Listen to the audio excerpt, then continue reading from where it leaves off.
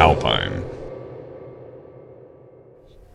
Today we have the DPR-RDS1 factory radio interface for iPod and iPhone. This interface lets you play music from your iPod or iPhone through your factory radio. We're in a Chrysler PT Cruiser, which has the unit professionally installed. This unit is pretty compact, as you can see when compared to this dollar bill. So in this car, the unit is installed right here under the console. The DPR-RDS1 uses RDS service, so one way you can tell if your car has RDS is if your radio displays call letters and/or station name like it shows here.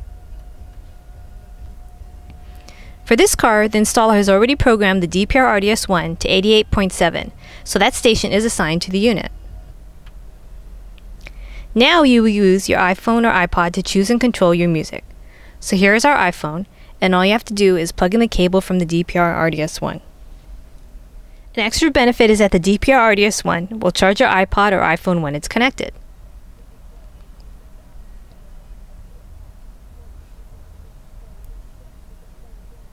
Now you can see that the factory radio plays the iPod music and the song information is displayed over the radio's display.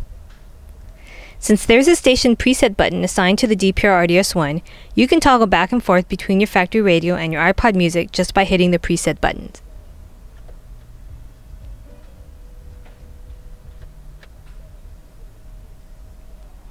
Just remember that if you want to control your iPod music, you'll have to do it through the iPod, not through the factory radio, so you might want to keep the iPod close by instead of storing it in the glove compartment or somewhere else.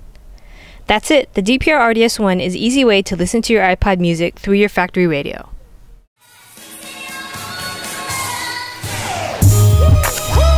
We do it live.